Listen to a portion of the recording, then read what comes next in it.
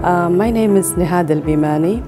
I'm the Asset Information Manager at Nama Water Services. I've joined this company initially when we were just the wastewater sector. I'm a GIS graduate from Kingston upon Thames, that's UK, and I hold a BSc.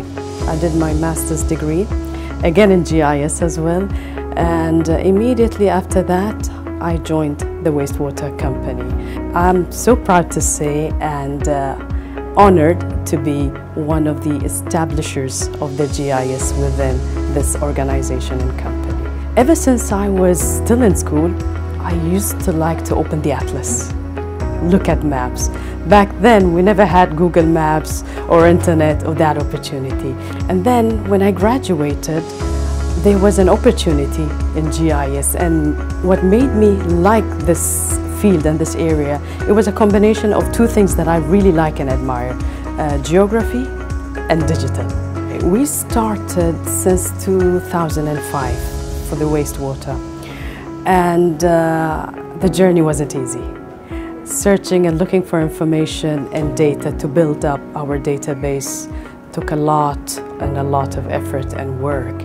So we focused a lot on the data quality, ensuring that the data does deliver useful information to the organization, and we tried our best to have resilient databases that can easily expand. After we have managed to establish our database and we made this information available to all, they became so reliant on this data and information. The demand of GIS is growing by day. This reliance on data and information has put a lot of pressure on us to ensure that our databases are always completed and we have the latest information. For the graduate, I would say this is an interesting field. Follow your aspiration. GIS is an interesting field.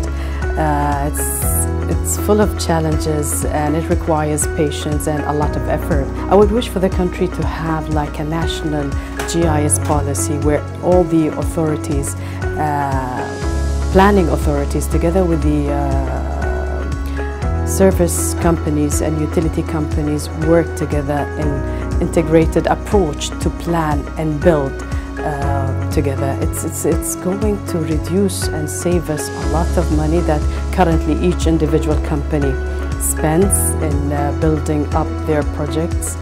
At the end, I would like to say I'm lucky to have chosen this field. It has changed the way I look at things and my perspective into, in fact, everything, even in my own personal life. I evaluate, assess before taking any decision, and accordingly I take informed decision with lots of alternative plans, plan A, plan B, plan C, if that does not work.